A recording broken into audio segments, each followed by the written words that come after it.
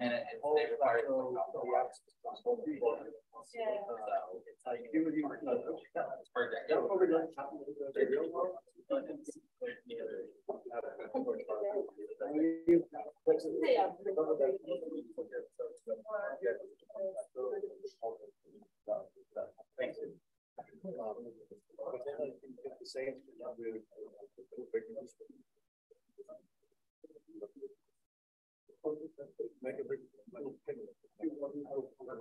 So before we get, I want to make a quick announcement. So somebody had a good idea of a suggestion to have posters that have already been displayed in a poster session, displayed still for people to view them if they didn't get a chance to look at them. So if you have a poster, you've already gone to the poster session, feel free to put it up. You can put it up around wherever you can sneak it in the lecture room. But then there's next to the coffee, where we have coffee break, there's a atrium to the right of it. If you can put that up with push pins, and if not, I haven't checked it out. You can get Scotch tape for you. Just let one of my students know, and we'll get Scotch tape so you can put it up. This way, and you can keep it out there for like a day, maybe. People interested, and then next group of people can put theirs up afterwards. Okay, so for the next remaining 2 weeks, you can still display your posters even after the poster, if you would be interested. Okay, let's get started. So it's a pleasure to have Alex Kubica from Amazon, transferring from Amazon, who will be telling us about topological and quantum LDPC codes. Hello, everyone. It's a pleasure to be here. Thanks to the organizers for putting together this great event and for inviting me so that I have a chance to talk to you. So the topic of my series of lectures is from topological to quantum LDPC codes. I know that this audience is very broad, so some bits will be very trivial to some of you. Some bits may be unknown or unfamiliar to some of you, so probably I will bore everyone, or I will lose everyone at some point. So so please forgive me for that. So in my lectures, I will look at the problems from the quantum error correction perspective, thinking more about how to run decoding algorithms, how to implement gates. So this may be a new take on those problems for some of you, because maybe you are thinking about quantum error correcting codes from a more quantum many-body systems perspective. So I hope that, although we will be talking about the toric code, I will not bore you to death. So I split my lecture into 3 parts. And in the first part, I will talk about topological codes.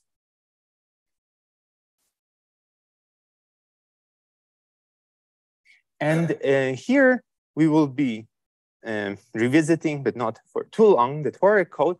And we will mostly focus on the problem of decoding. What are the decoding algorithms? How to correct errors? In the second part, we will discuss limitations on topological codes. And here we will be thinking about what's the best performance we can have from the code, what are the gates that we can do with the code, or what are the code parameters that we can get. And this will be done in the context of topological.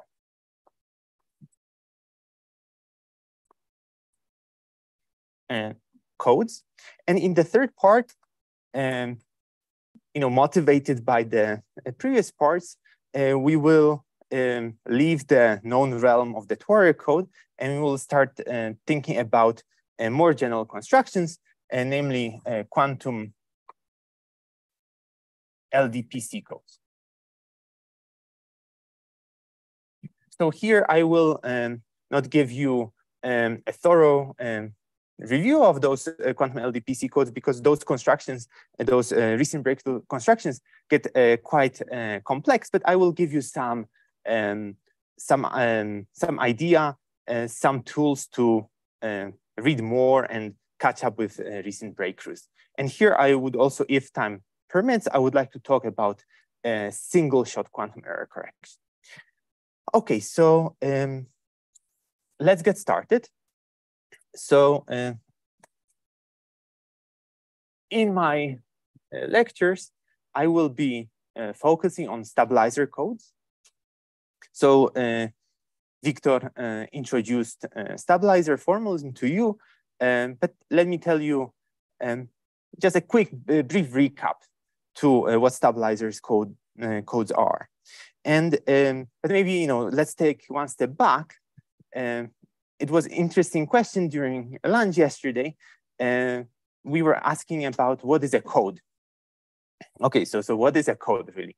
So first we have some qubit, or actually we take some number of qubits. We have n qubits, and we have a Hilbert space associated with it.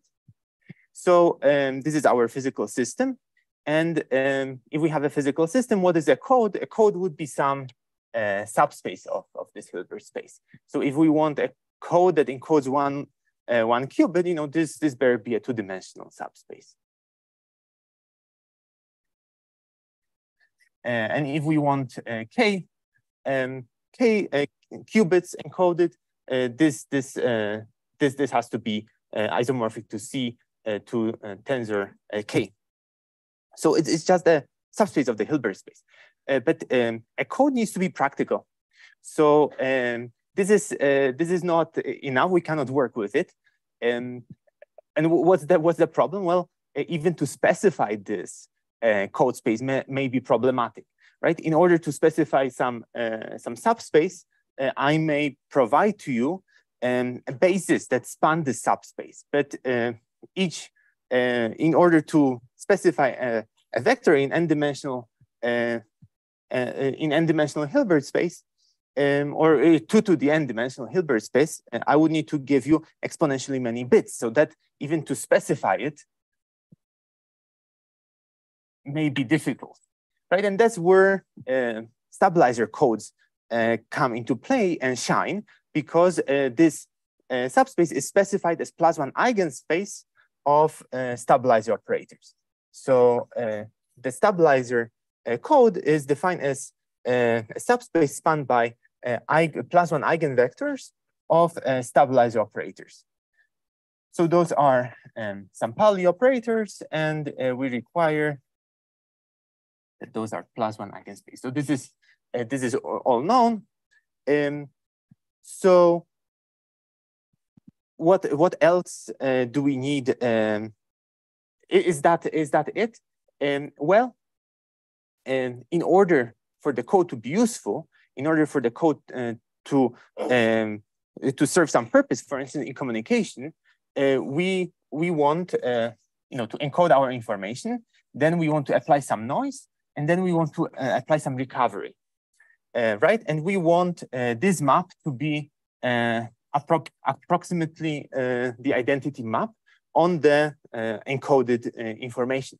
So the other thing that we need to worry about and think of is how do we implement this recovery operation? Because oftentimes, you check, for instance, a Néel-Laflamme condition, you know that a recovery operator exists.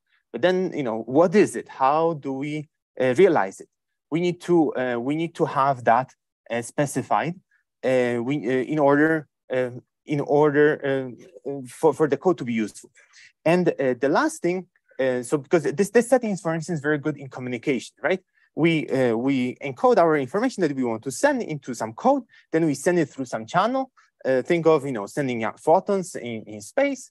They can get lost, and then on the other end there's a receiver, and they undo the damage the noise did over this transmission channel. But if we want to build quantum computers, this setting is somewhat restrictive, and this is not the setting that we want to think of. We're not just sending information, we want to compute on it. So what is important from the perspective of fault-tolerant quantum computation is how to do gates.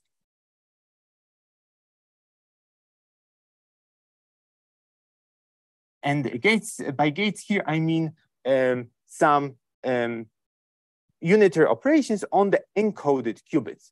So this ties to the structure of my talk because when we talk about the recovery operation, this is basically the emphasis of the first part when we talk about decoding algorithms, how we do this recovery efficiently. When we talk about gates, fault-tolerant gates, this ties to the limitations on topological codes. Are there any questions? Just to be clear, is the choice of +1 or any, like let's say in the Tory code case, any configuration of charges that are so from the quantum error correction perspective, it's arbitrary. You can pick any plus minus subspace, but when you pick +1 subspace, you can think about a Hamiltonian and the ground state of the Hamiltonian. But if everything's ideal, does it matter? That's right. That's right. Yes.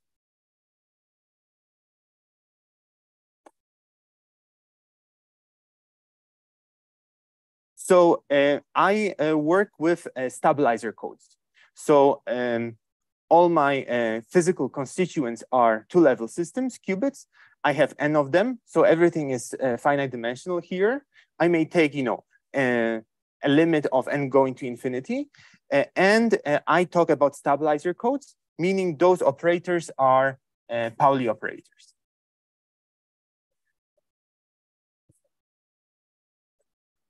That's right. That's right.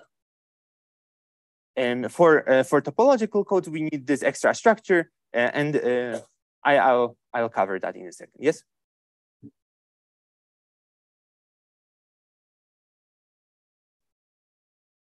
So you a priori you don't have any scaling. I tell you that this is a code that works for n qubits. That's right. So then I need to define a code family. So what you guys are very familiar with is those topological codes where you have some lattice, and the code is naturally defined on a lattice. You just take bigger and bigger lattices, and that's how you scale up n. But for general codes, you cannot relate a code on n qubits to a code on n+1 qubits or 2n qubits. So another way to scale up and consider a limit of n going to infinity is code concatenation, that we use one code.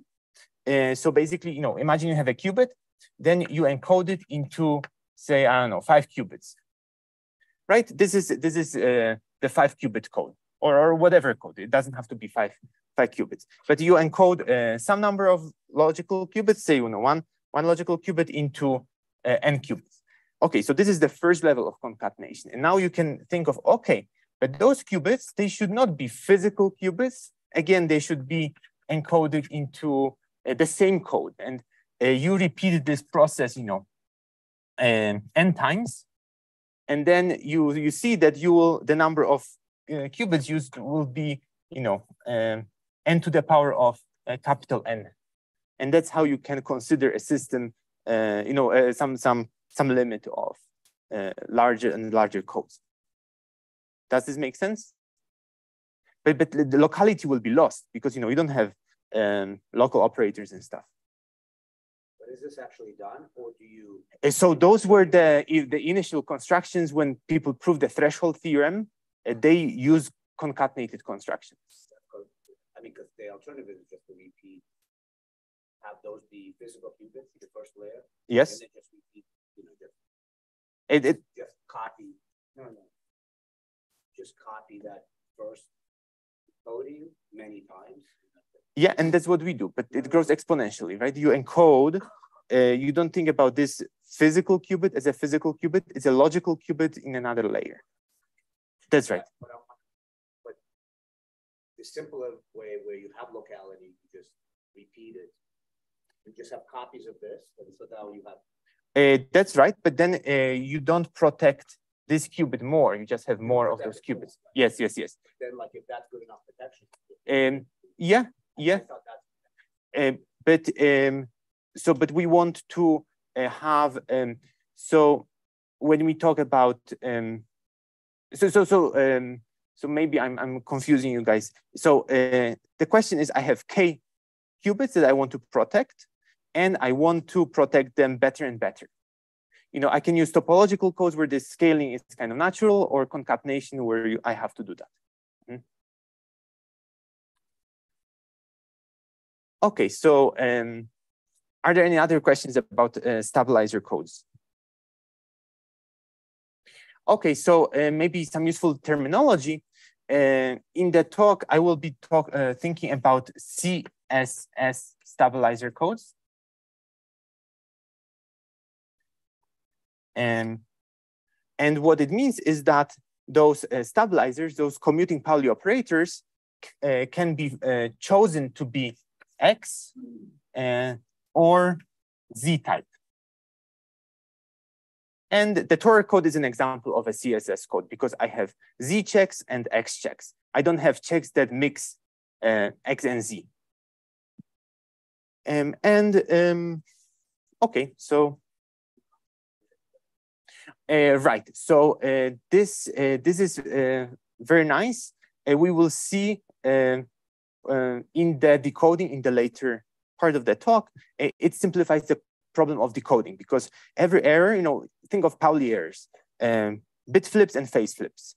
If I have a stabilizer code that has the CSS structure, X-type stabilizers may anti-commute with some Z errors, and Z stabilizers may anti-commute with some X errors. So basically, the information about X errors is from Z stabilizers, and vice versa.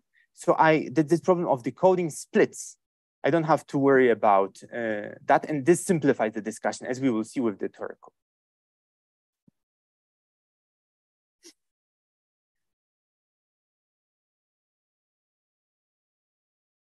Okay, so the Tor code, but what would this lecture be if I didn't draw it and explain it?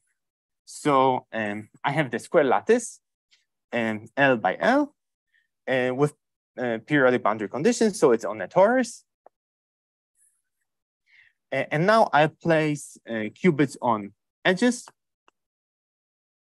of this lattice, and for every phase, I have Z-type parity check. So ZF, it acts on 4 qubits around this plaquette, and also for every vertex, I have X-type parity check. So this is phase F, this is vertex V. And of course, that they commute because if those guys are far apart, they commute trivially. If they intersect, by definition, they will have even intersection, so they will commute. So indeed, this gives me the stabilizer code, the famous toric code. And you guys know this model, and from the perspective of a Hamiltonian, I can think of a Hamiltonian that is a sum of all plaquette terms and all vertex terms, and the ground space of this Hamiltonian will correspond to the code space. So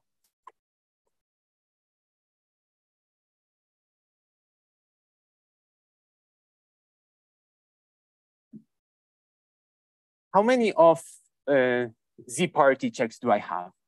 Well, how many? So there's a parity check for every phase. So there is the number of Z checks is L squared. Same for the number of X checks. It's also L squared because there is L squared vertices of this lattice. But now notice that not all of them are independent. There is one relation between Z checks and X checks. So the number of independent, let me denote it with a prime. The number of independent Z checks and X checks is L squared minus 1. So now you know the formula that if I have a stabilizer code with n qubits and I have some number of independent checks, then the number of logical qubits is n minus the number of independent stabilized generators. So what is the number of qubits here? Is the number of edges, which is 2L squared. So, plug the numbers and you get 2. So this code encodes 2 logical qubits, and from condensed matter angle that the ground space of this Hamiltonian is 4 for degenerate. So indeed, we have 2 logical qubits. What are the are there any other questions on this thing? All clear? Oh yeah. So if I right. So Z check is associated with every phase. So we have L squared phases, but not all the Z checks are independent. Basically, if you multiply all those L squared checks, I get the identity operator. So there is one redundant check. So how many independent checks do I have? Well, it's going to be L squared minus 1. And this minus 1 comes from the fact that there is one relation among those Z checks. And then, so here I use this formula that in order to find out what the number of logical qubits is in the stabilizer code, I need to take the number of physical qubits and subtract the number of independent party checks. And you should think about it in the following way. I have my Hilbert space, and each party check, slices it in half. And, so if I take log there, I have n minus r. Yeah? That is a requirement. That is, you've got to, that's the definition of a stabilizer code. And there's a generalization, and some of you know well because you're working on subsystem codes where we don't require the parity checks to commute. And recently it's quite popular, this topic of Floquet codes where magic happens.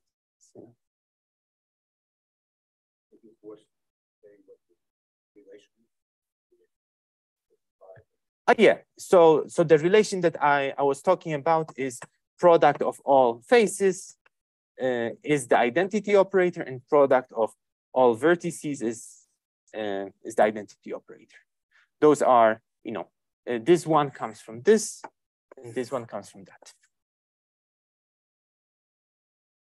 Okay, so we have 2 qubits, so we better have 2 logical, 2 pairs of anti-commuting logical Pauli operators. So as you know, the logical operators in the Torah code form strings. So if I take a string like that and I apply z along this string, notice that it will trivially commute with z checks, and it will also commute with x checks, right? Because if I have an x check here, the overlap is even. So this is a logical z, and there will be a different logical z along this non-contractible loop. They correspond to a non-contractible loop here and a non-contractible loop there. So those would be z checks, z logical operators, and loops in the dual lattice. So if I take a string like that of x's, it will be a logical x2, and this guy would be logical x1. So this is x1, and this would be x2. How can we think about implementing those logical operators? Well, what we can imagine is we can imagine starting in the ground space of this Hamiltonian. Okay, and now I implement a single z operator. This moves me from the ground space. Now I'm in an excited space, and this excited space, in the excited state, and this the energy level. So this is the ground space. It bumps me up by basically. It's due to the fact that now those x checks will not commute. So instead of giving me plus one eigenvalue, they will give me minus one eigenvalue. So the difference between the ground state and this excited state would be 4 units. So this creates those two excitations, electric excitations, and now I can just move them, keep moving them. I will not pay any penalty. So if I apply Z guy, now this guy hops here, and so on and so on. And this is how you can think of, from the condensed matter perspective, what it is to have a logical Pauli operator and how to implement it. Well, I just create a pair of two excitations, two charges, and I drag them around some non-contractible loop, and I annihilate them at the other end. And this implements logical Z. If I take a pair of magnetic fluxes that are associated with violated Z plaquettes, I can do the same thing. I can create a pair of them, and I can drag them along a non-contractible loop. This will implement a logical Pauli. In this case, it will implement logical X. Does this make sense?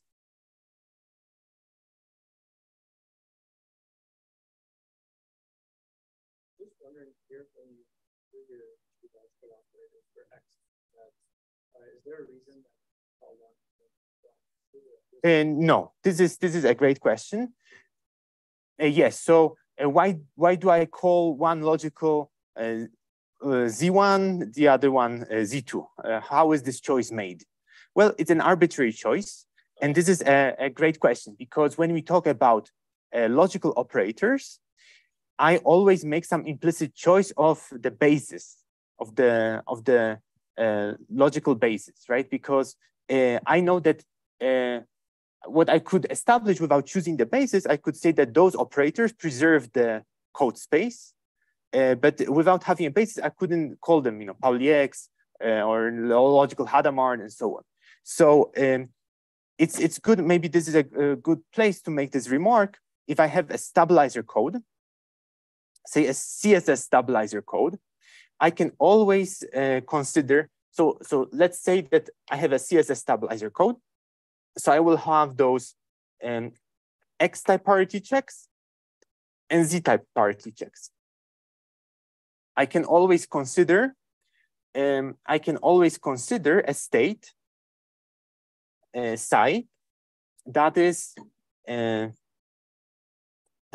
a sum of the following states, and I need to take all possible X-type stabilizers. Not only generators, I take all possible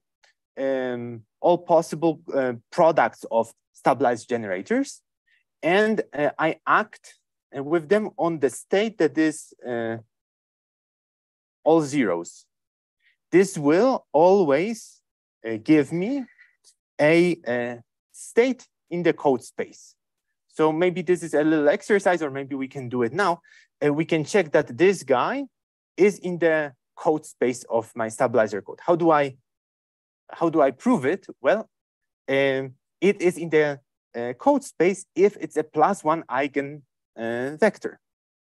So notice that if I have, so let's take a Z-type stabilizer.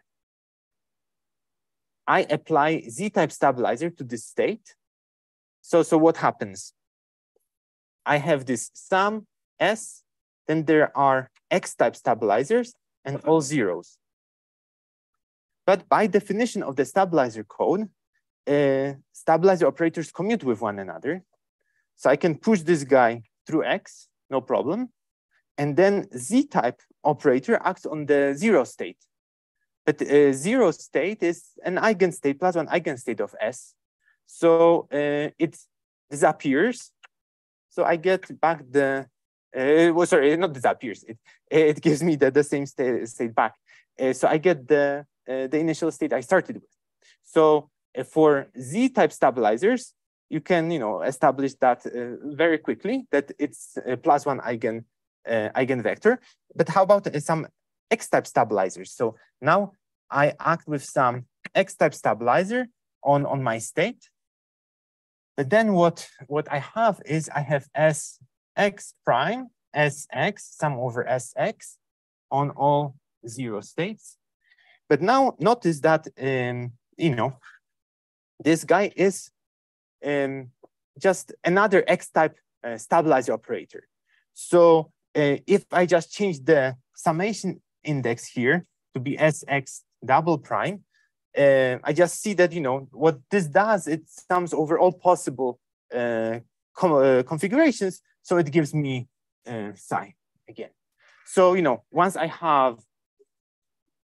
that's right. But then if I commute it through, I have this problem of, what does X do on 0? It changes zeros to ones. And then I need to invoke this argument. This will just reshuffle elements. So I have this first state in the code space. I can label it whatever you want. I can label it, for instance, to be my logical 0. And then I start building on it, right? I apply some non-trivial logical operator, and I can find some state. I can apply some logical Pauli operator, logical X, to get a logical 1, and so on and so forth. And this gives me the basis. Does this make sense?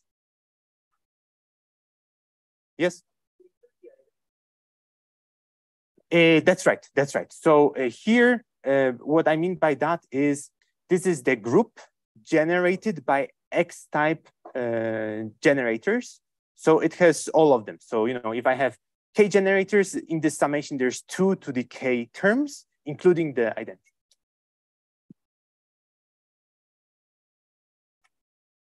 Okay, so that's great. So we covered that.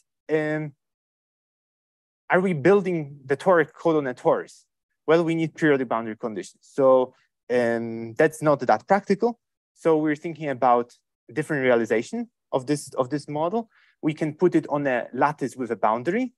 And in particular, we can have the following configuration. Just think of kind of cutting open the torus. So now I have a patch. This is toric code on a square lattice with boundary. So what's the modification? Here in the bulk, nothing is modified, but along this line, I only have weight 3 plaquettes. Those plaquettes are kind of open.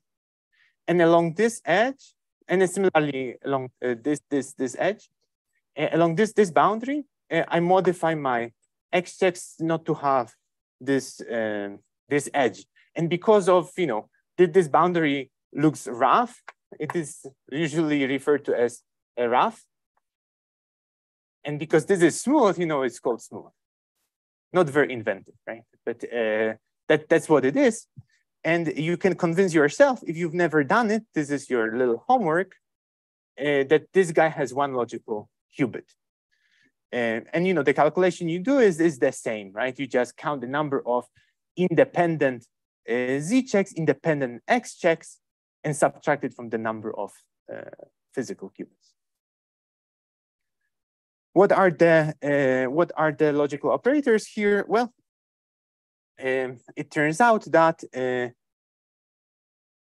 I can start with a string of Z's. I can create a single electric charge along the rough boundary, right? Because now there's no other charge. And I can move it, drag it through the system to the other boundary where it will condense. And this will implement logical Z. I can do the same thing with magnetic flux. I can create a single magnetic flux around the smooth boundary. I can drag it through the system, and this will implement logical X. Okay, and this is more realistic to build because we just have a patch, a two-dimensional patch. We don't need periodic boundary conditions. And here, let me just make a little rant because people call this the surface code, or they may even consider a more qubit efficient version of it with the same distance, and they call it the rotated surface code. But underneath, this is all just the toric code construction. It's just that the lattice that we pick changes.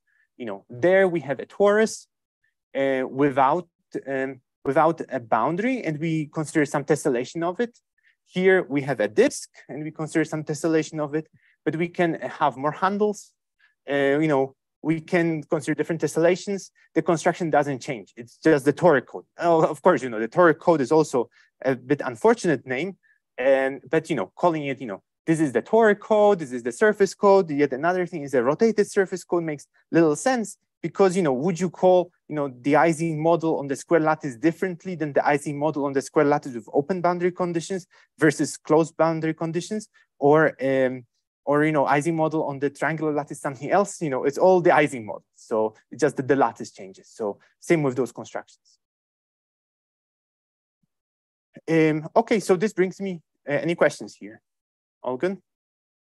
This brings me to basically this point that we were talking about topological stabilizer codes. So what are they? Well, they are stabilizer codes, but now we consider some manifold. So we have a torus, or maybe some other manifold with two handles, or some number of handles. And what we need to do is we will place qubits on this manifold, and we require that the density of qubits is finite. So we never pack infinitely many qubits in any location. And then this is what I define by topological stabilizer codes. We have only geometrical local parity checks.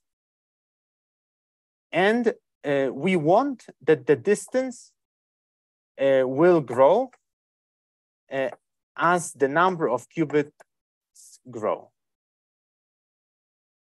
Okay, so this is something that we want, and this basically captures the toric code construction. Other models like the color code. Yes. Right. So by distance, I mean the quantum error correction distance. So the distance, just you know it, but I will say the distance of a code is the weight of the minimum weight Pauli operator. So in the toric code picture, it corresponds to shortest non-contractible loop. That's right. So in terms of physical Paulis, yes, I ask about some non-trivial logical Pauli, and I ask, what is the minimum number of qubits I need to act on so that I implement this operation on the logical level.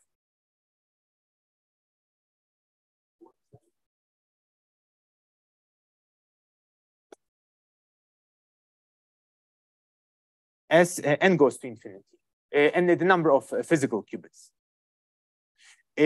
So you want something that you can scale it up, because you can consider a finer and finer tessellation of your manifold, and you want your code to provide you better and better protection. That's right. I can correct more errors.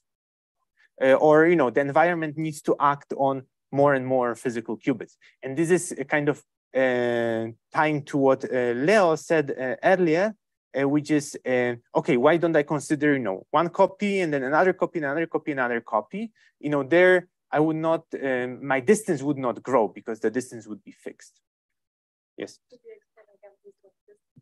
Yes. Yes. So if I have a stabilizer code, okay, so one, let me tell you if I'm answering your question. The distance of a code is defined as in the following way. I consider different realizations of implementing a logical Pauli operator. So does this make sense? Yes. So I consider different implementations of logical Pauli operators. So in the example of the Tor code, I have this string of x's implements logical x, but I can multiply it by some stabilizer. So it would, it would wiggle. Or for instance, okay, maybe this would be an illustrative example. I could consider a string of z's that starts here, z, z, z.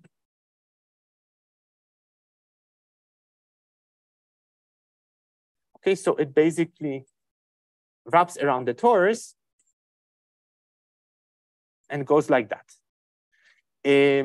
You can convince yourself that this is an operator that commutes with all checks and implements logical z. That's fine. So I can count the number of qubits this operator acts non-trivially.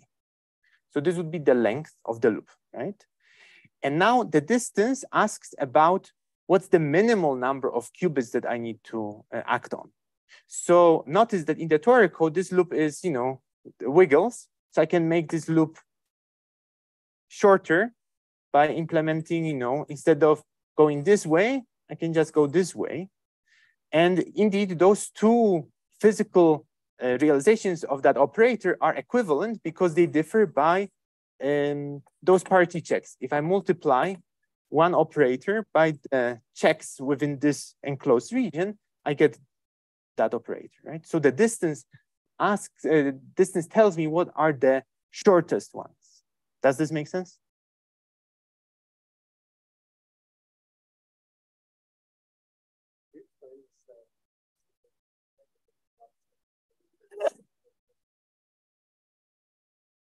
So basically, I can identify. So I can ask. So I have this Hamiltonian that is sum of all checks. I can say that there is an excitation associated with a vertex V or with a phase F if those terms, instead of giving me +1, give me -1. There's some energy penalty that I have to pay, and I have this excitation sitting there. So from a quantum error correction perspective, having M just means that, okay, if I apply with a single Z, a single X guy here, the only stabilizer check that is violated is this Z plaquette. But yeah, I just think of those, I just draw this analogy kind of pretty loosely. But like when we talk about decoding, it's useful to think of those checks that give me -1 as locations of those excitations. And now the problem of recovery is how do I get rid of those excitations and get back to the ground space? So this brings me to the question to my next topic, which is basically how to do decoding and what is decoding about. So maybe I'll just get into that soon. But are there any other questions? I have a question about the rate of the code. Yes, that's great. Yeah. You don't have like any restriction on it. If you increase the distance, you pay rate. So, that's right.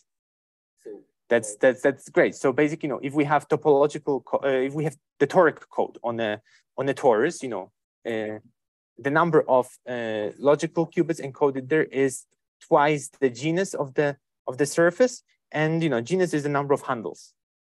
So if I have a torus and I just keep considering finer and finer tessellations, the case stays the same.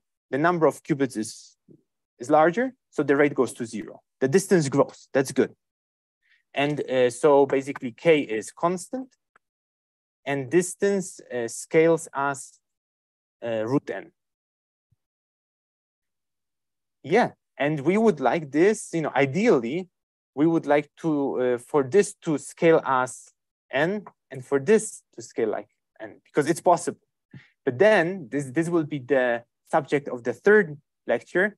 We will have to remove certain limitations, certain assumptions that we made here. So we would not want our checks to be macroscopic.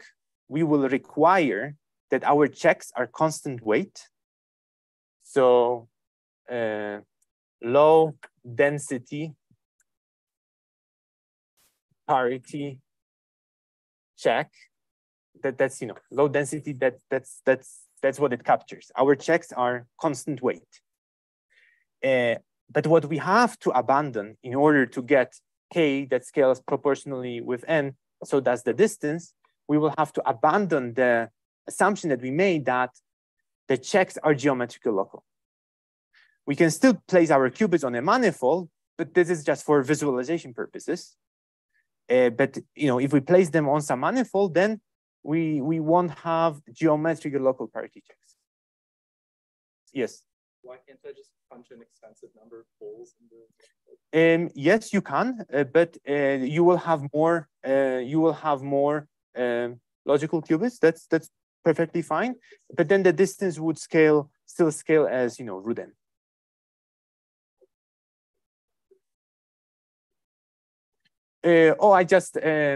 I just thought of the square lattice.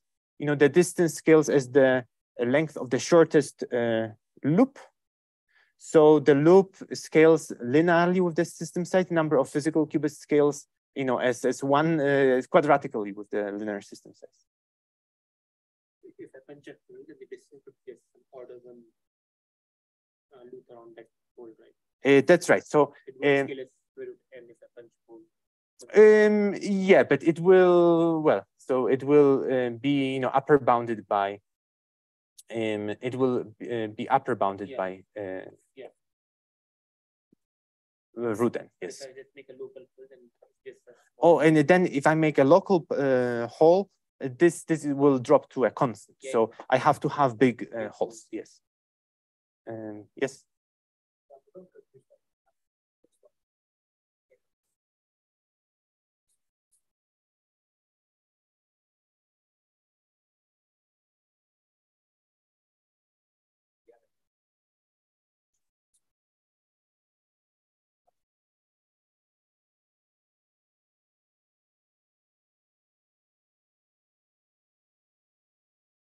There's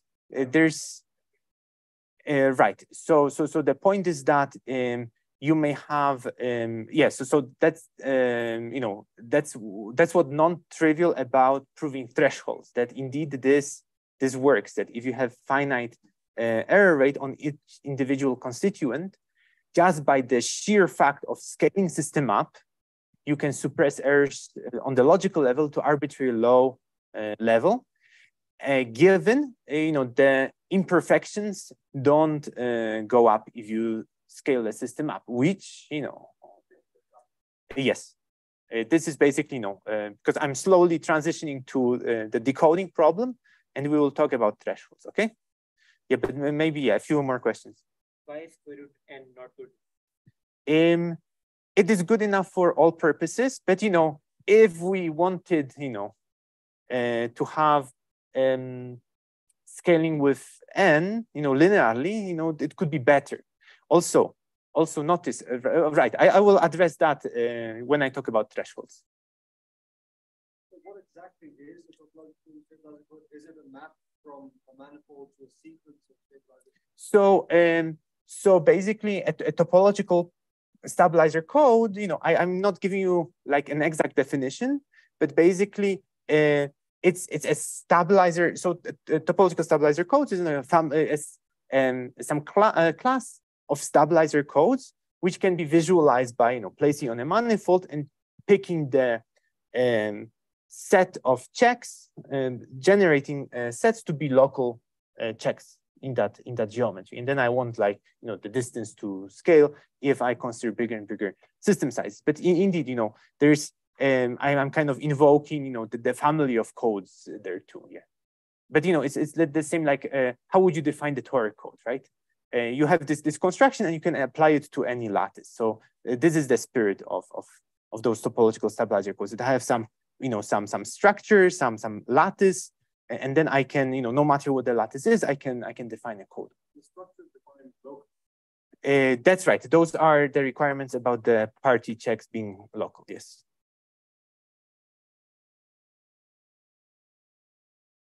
Yes.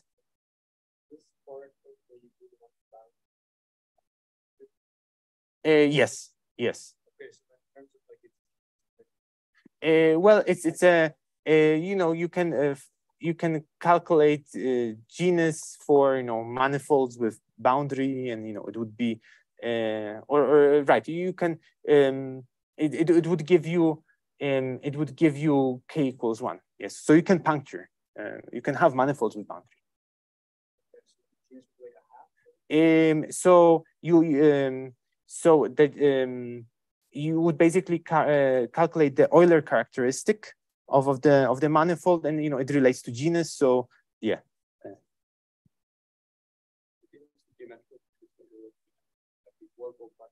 Yes. But it seems to me that we could always just work without a geometry. Yeah, and that's the quantum LDPC codes. Yes, because topological codes, I impose this extra structure that kind of stuff is on some lattice, but if I get rid of it, that's quantum LDPC codes. You don't have to come to lecture number 3 because now you know what quantum LDPC codes. the geometry is Say it again. the geometry is fictitious. Well, it's not fictitious if you want to build it. Yeah. That's right. But why do I care about this geometry too? Well, because as we will see, hopefully, in a minute, this geometry helps us to find the recovery, helps us with the decoding problem for the Tor code. Okay. We have this structure which we leverage. Yes.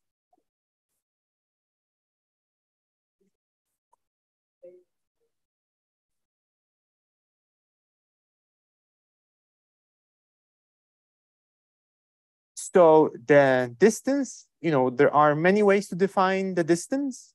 And for instance, if you ask, what is the minimal number of physical Pauli operators that I need to apply to map from one logical code word to another logical code word, that gives you the distance.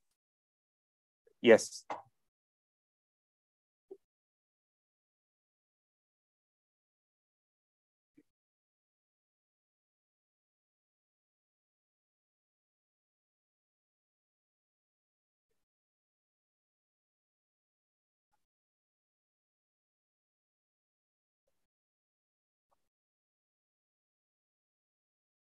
Right. So I have it in my notes that maybe we should be calling them geometrically local. But yeah.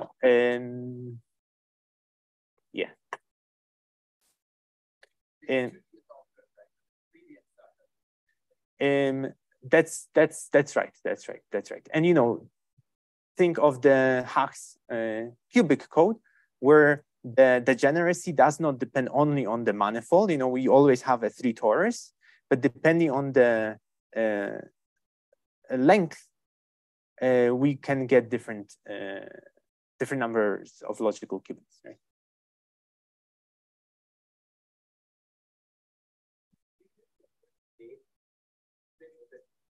I use the word rate. Oh yeah, rate. Rate is the fraction. It's a ratio of logical qubits to physical qubits. All good? Okay. So now let's talk about the decoding.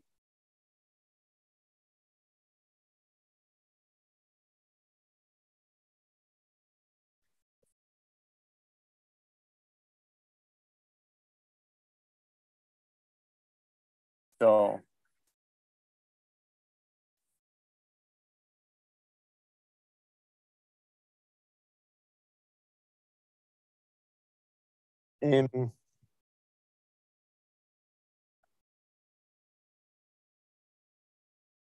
so I have my toric code, and now I have some errors. So there's some adversary that will implement some errors to my physical qubits.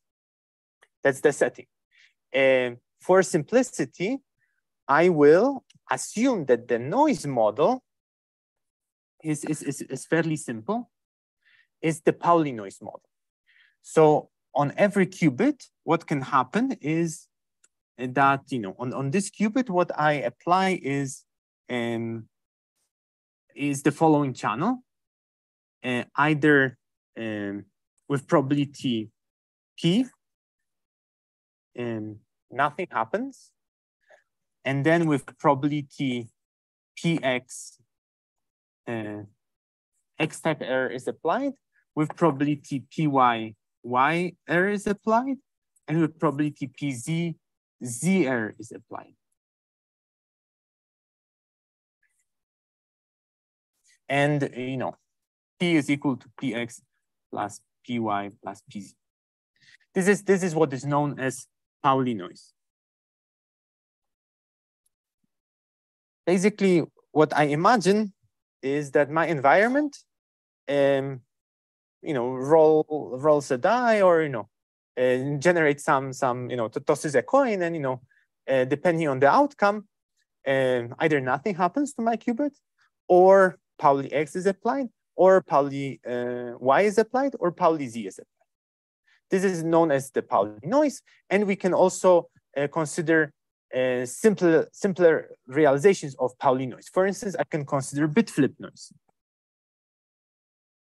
Bit flip noise would, for bit flip noise, I would set those probabilities to be 0. And what can happen is either nothing happens to a qubit, or Pauli X is applied. Or, similarly, phase flip. Phase flip would be if I set, those guys to 0, and I have some probability of having Z error. Or I can have the polarizing channel. For the polarizing channel, the polarizing noise, I would set all those guys to be the same. Okay, so those are like simplified noise models, but they are sufficient for us to get to some interesting problems and interesting challenges. So for simplicity, I will consider phase flip. I just have Z errors in my system. And dephasing would be Z errors. Dephasing would be Z errors, like that you apply Z errors. Sorry. What do you mean by dephasing? Depolarizing. So depolarizing is that your state is replaced with some probability by the maximally mixed state. Mm-hmm.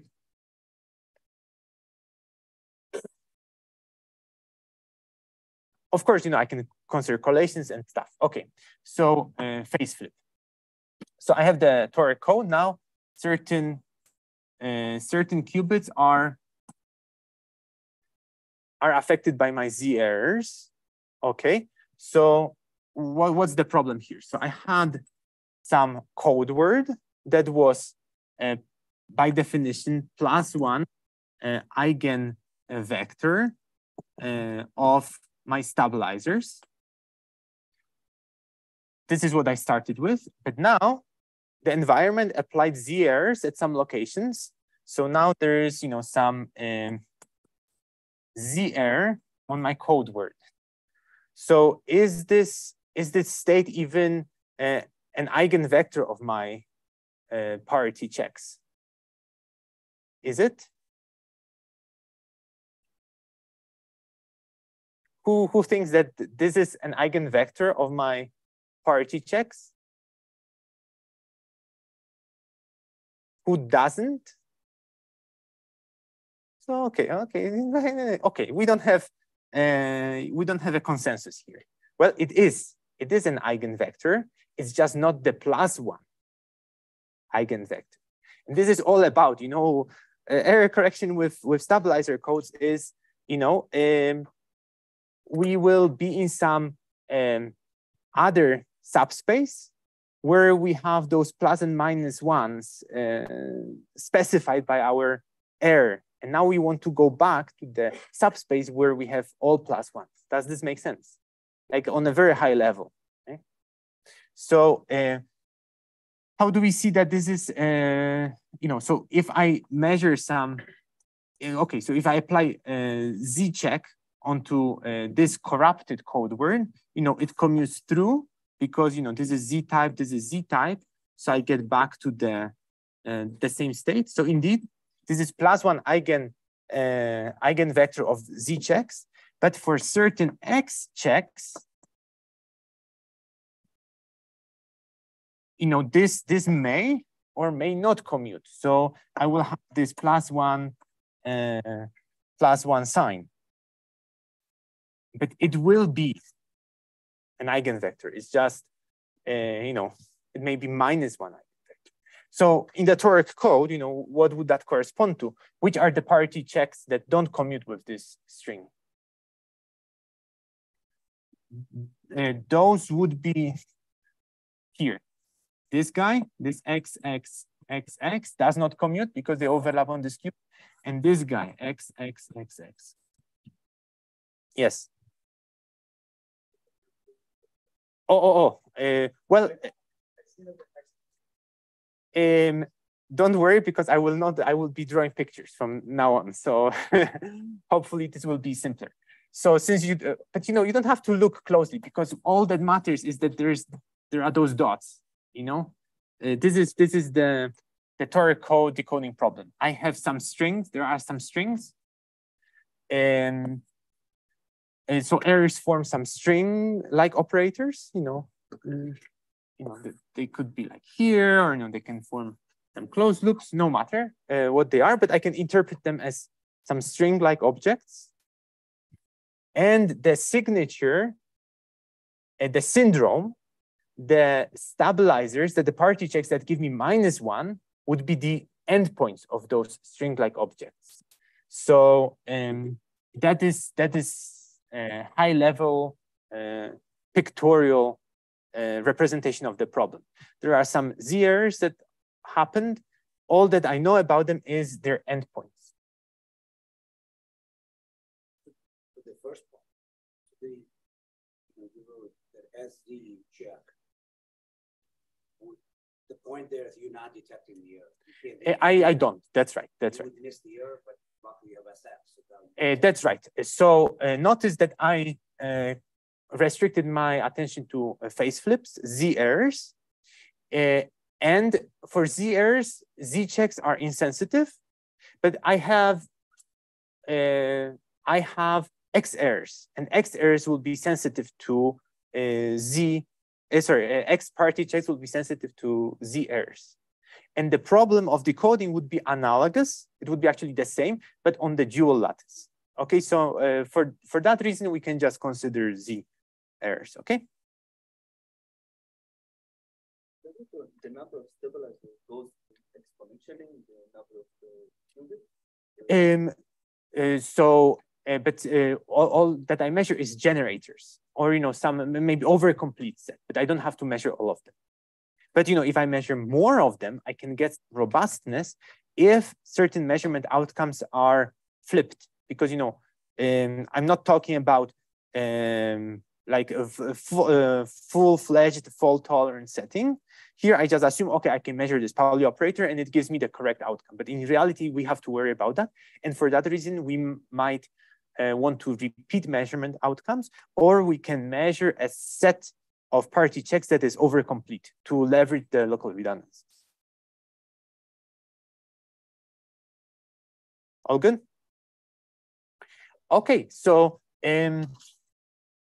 what would be the decoding problem? Very pictorially, we have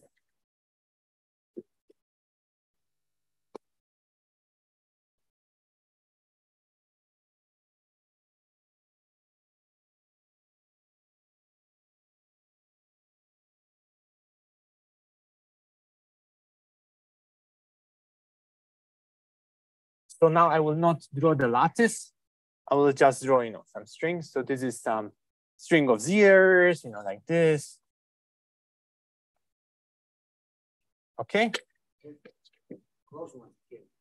Yeah, but the environment, I'm a bad actor. You want to protect the toric code state. I'm a bad actor. I implemented this, but you don't know that I implemented that, right? So, but nothing stops me from implementing an operator that forms a closed loop. So I implemented this. What do you see? You just the endpoints.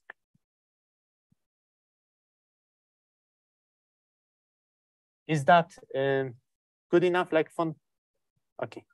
And now the problem of decoding is to get back to the code space without implementing a logical operator.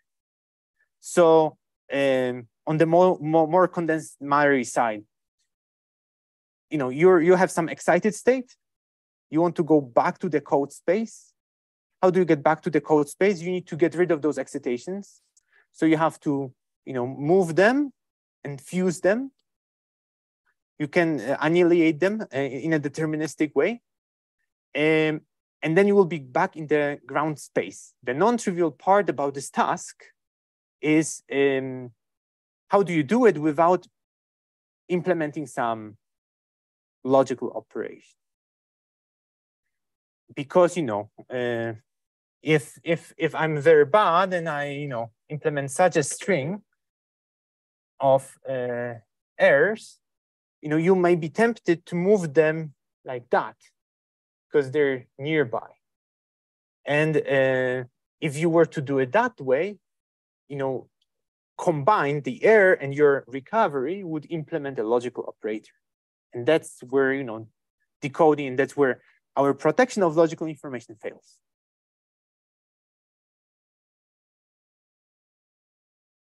Okay. So how do we do that then? Well, so since we're okay, what would you do? Okay, how would you solve this problem? So what we can do is we can do the following. So we see those point-like excitations. What we can do is, okay, for each excitation, we may look in some neighborhood, in some small neighborhood, and see whether there's an excitation. If there is one, then we just bring them together and get rid of them. So, for this guy in its immediate neighborhood, there's nothing. But if I explore a slightly larger neighborhood, there would be another one. So I can choose, I know how to move those excitations. I just need to apply a string-like operator. And this is where I leverage the structure of the toric code. This, such a strategy would not be applicable to any stabilizer code, right? Because if I see a violated parity check and I see some other violated parity check, I don't necessarily know that I can, move the excitation from one side to the other side. And, if you want something to think of the Hughes-Cubic code, right? I have some excitation and it's not, I may not have like a string-like operator that moves it from one side to the other. This is where I leverage the structure of the toric code, right?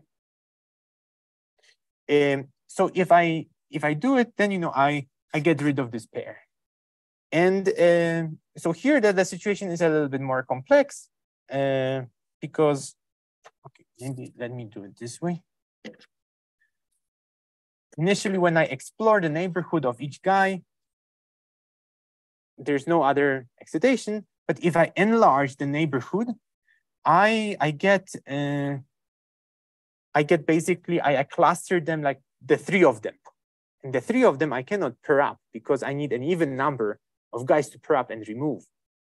So I need to start exploring larger and larger regions. But basically what I'm arguing in a very hand-wavy way is this approach to the decoding known as renormalization group decoders or clustering decoders.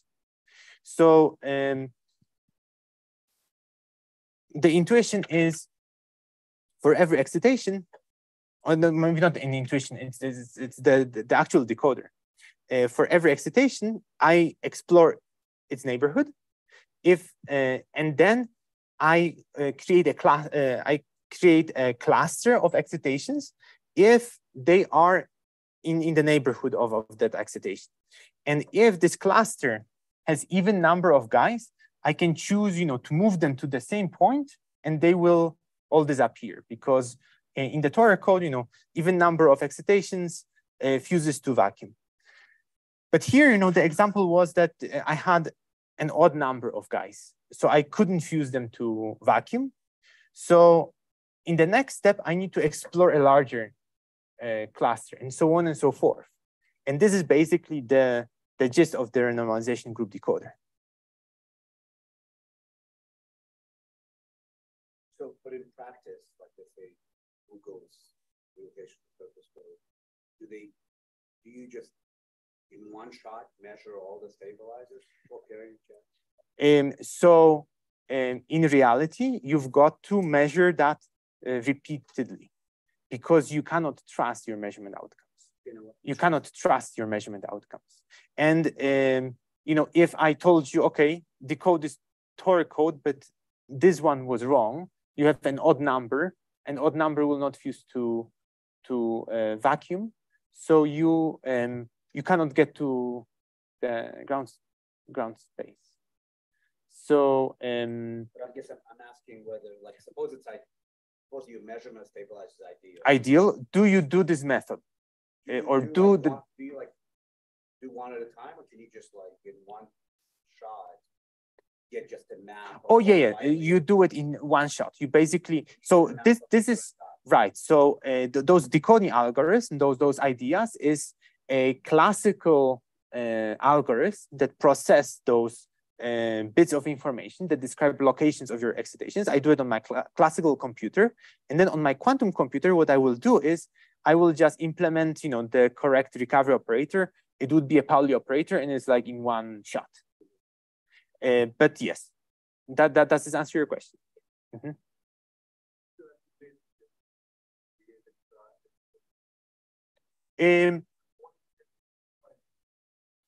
No, because in the Tor code, if I create an excitation, then I can move it and I pay no energy penalty.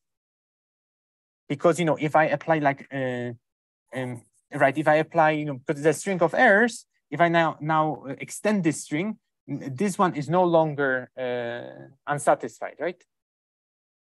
So all these are of the same type error, right? It's all 0, all x. That's right. So do we have to like make a full map, like where M is, where E is? That's right. You have some gradients to this. So this I don't have to worry about. This I don't have to worry about. I just because yeah, the short answer is I don't have to worry. I didn't understand. For example, if I insert for example, if all these are E, if I insert an M arrow somewhere, yes. It's possible that yes, but if I form closed loops, the loops will intersect even number of times, and I will get minus sign even number of times. So there's no problem with braiding statistics. So just think of it that way. Imagine I created a string of x's like this. Then your correction is that you paired it up like that. And now you worry that okay, there's a string of z's here, for instance. And now I chose to correct it that way. But notice that there's a loop of x's and a loop of z's, and they intersect even number of times. So I don't have to worry. Yes.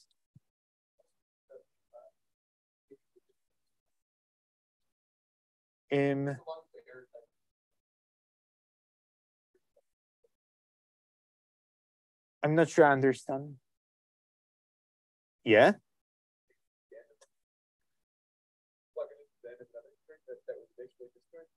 Yeah. Yeah. That's right. So that is a great comment, right? If I have some configuration like that, I don't have to worry about finding the exact locations of errors because the code is degenerate, right?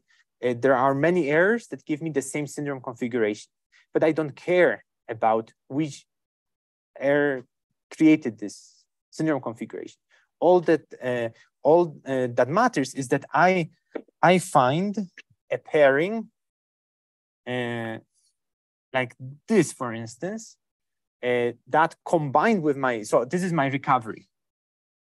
So error was like epsilon, this was this string, and my recovery is phi. All that I care about is that they will form closed loops.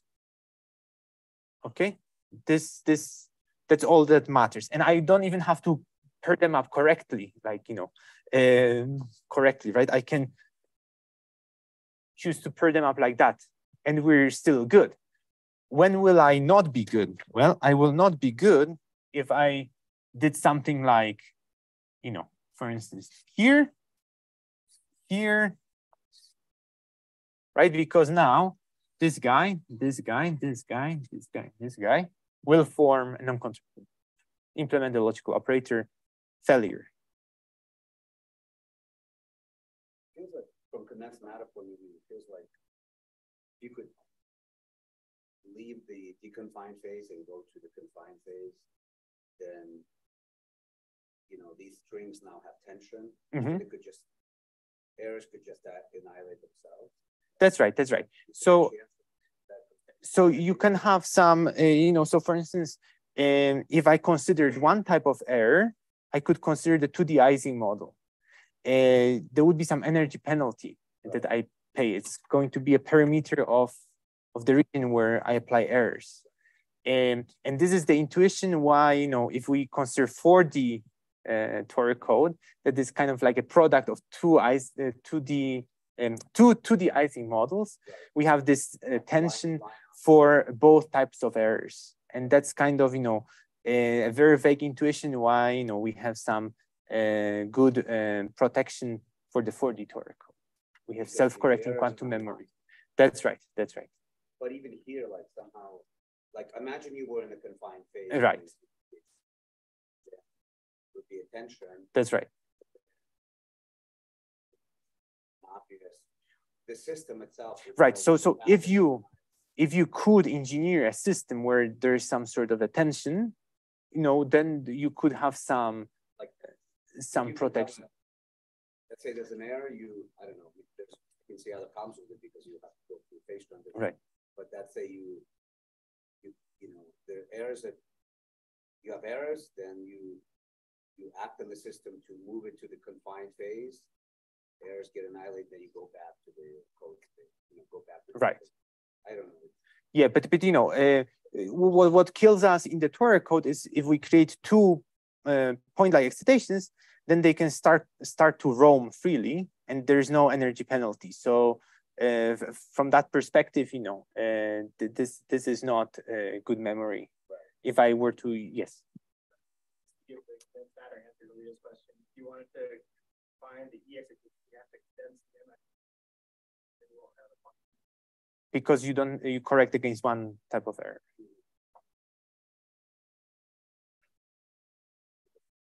But you could engineer, and there were proposals where you have, say, the Tori code Hamiltonian, but you kind of engineer some interactions between your excitations. So, but I am not like deeply familiar with it. But you can entertain an idea of having some sort of interaction.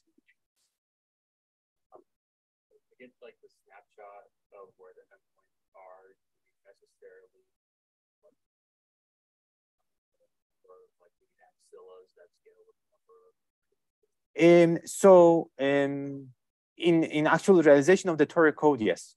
But here I don't worry about that. I just say I measure in a magical way parity check operator, and it gives me the right answer always.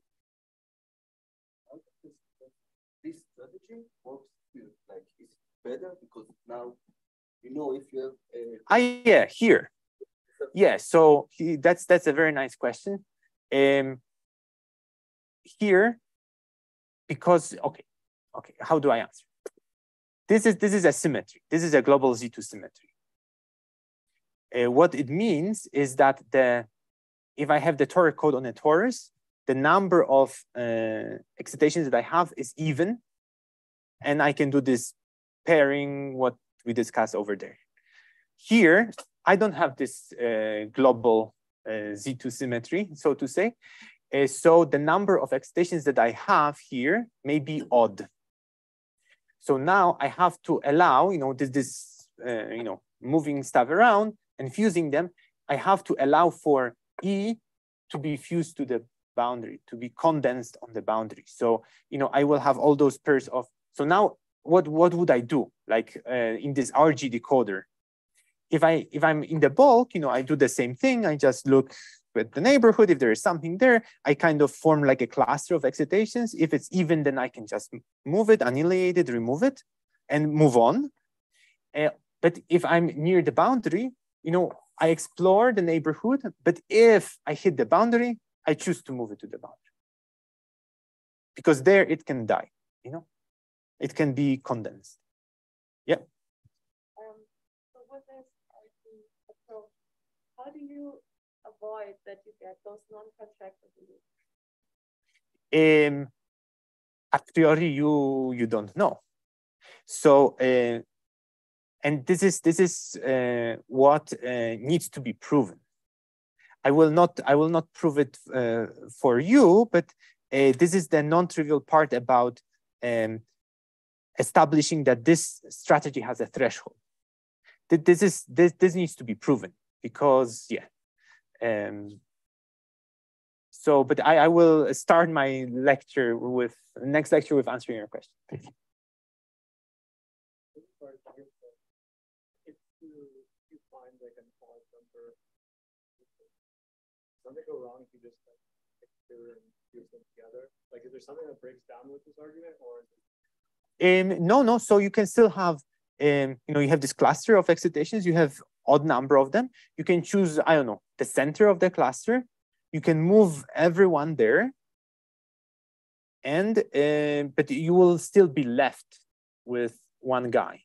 So then, but then you got rid of all the excitations, around it. So the next one is going to be farther and farther apart. So you've got to explore bigger and bigger neighborhoods, and at some point you may start to percolate.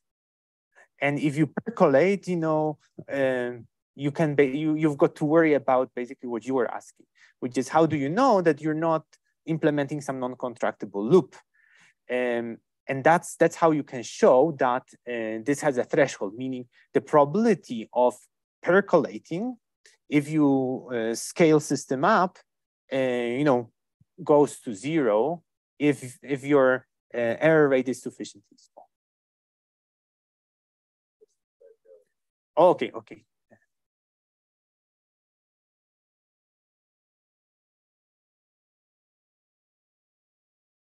Right, but you cannot monitor the boundary in a realistic setting, because the operator that you would need to measure would be a product of what is it, z's here and z's there, so together.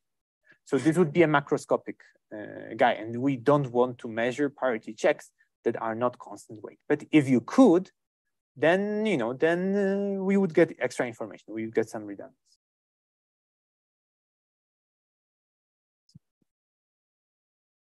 Okay, so this is what is known in literature as RG clustering decoders. They work, but they're not the best. So basically now I don't have that much time, but I want to tell you, what is a better strategy. So in the next lecture, we will talk about the minimum weight perfect matching decoder that finds the most likely error. consistent with the observed syndrome. And we will also talk about the optimal decoder. And there, I will draw an analogy, or I will establish a connection to a statistical mechanical model, where, depending on whether we're in an ordered or a disordered phase, this will tell us whether our code works or does not work.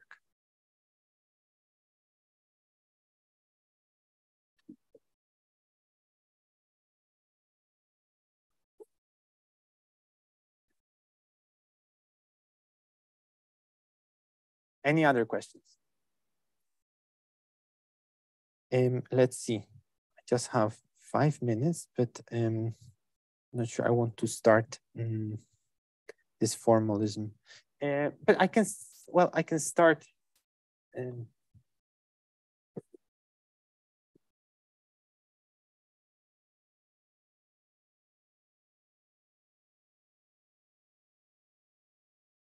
Okay, so maybe I'll start telling you about the minimum weight preferred matching decoder.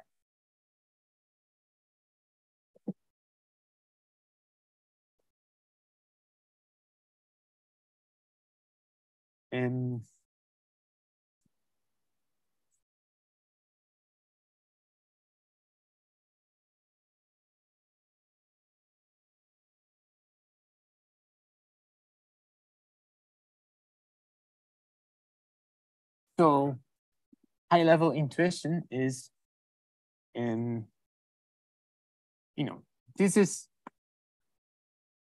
this is what you see. Yes.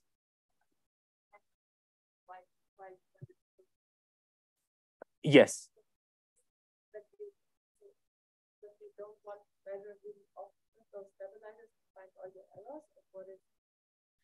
What's the idea of distance? Because distance tells you that the environment has to corrupt at least that many qubits.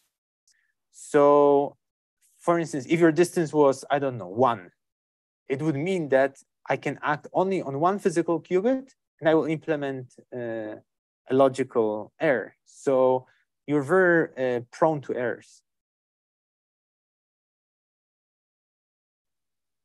And if the distance is larger, the adversary or the environment, needs to act on many sites.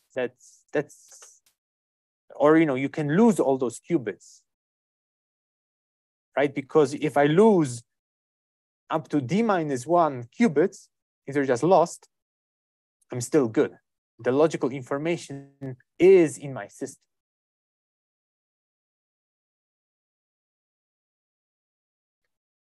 So, okay, so what is minimum weight perfect matching decoder about? I see this configuration of errors, and I have some noise model. Namely, on my, with probability P, I have Z error, and with probability 1 minus P, nothing happens. There's the identity, right? So if I have some configuration of, Z errors that I denote by epsilon. Epsilon is just a subset of edges in my lattice. What's the probability of observing this type of an error? The probability of observing this type of an error is that on those guys, I have to apply Z. So it's P to the power of the number of elements, the length of the string times, and on the rest, I've got to apply the identity operator. So 1 minus P, number of edges minus this epsilon, right? So it is, I can take this one in front, and then I have P, 1 minus P, to the power of E. So the probability of observing some error configuration, if my noise model is IID, meaning I apply phase flip errors independently on each qubit with probability P. The probability of observing some configuration of any given configuration, like this configuration epsilon, scales exponentially in the number of locations where this error is supported, right? So log of this probability is just, so this is some constant, so I can drop it, and this becomes the size of this, the size of the error, the weight of the error times log P1 minus P. I can also, rewrite it as, minus log 1 minus P over P. Now this is some positive value times the size of P. So what do I want to do? I want to find an error, which is the most likely error, right? So I want to optimize, I want to find error such that I want to find, okay, so my recovery phi is defined as arg max over all possible errors consistent with the syndrome of this probability, right? I just want to find an error that is the most likely error. And how do I find it, or what's the pictorial interpretation in the toric code? Well, finding the maximum probability corresponds to finding the maximum log probability, but this log probability is finding max of this equality. But there's a minus sign here, so this corresponds to minimizing this quantity. So pictorially, finding the most likely error in the toric code corresponds to finding the shortest pairing of my excitations, and that is the minimum weight perfect matching decoder. High level. I will get more into the detail in the next lecture, and I will introduce some formalism. But all that minimum weight perfect matching is about is fusing your excitations in a way that the total path traveled by your excitations is the shortest. All right.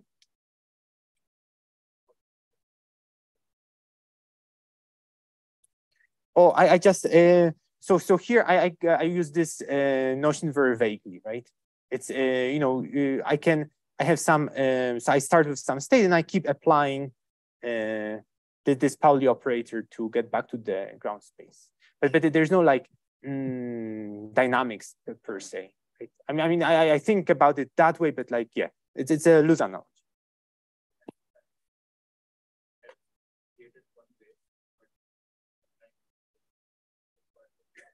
Oh, yeah, that's right. But here I just have, and so here I'm just thinking from the, I have some classical algorithm, and I talk about this classical algorithm that way. I'm not thinking about new excitations being introduced in the system, because indeed what you're asking is, what is the big problem that we're solving about, and this is indeed the problem that we have to worry about. So we have a snapshot of the system.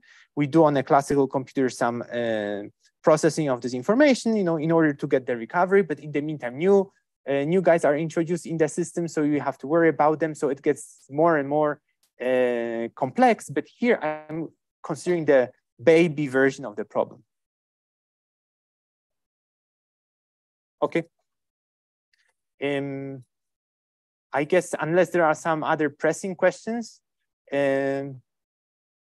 let's get coffee, right? Okay. Thanks a lot.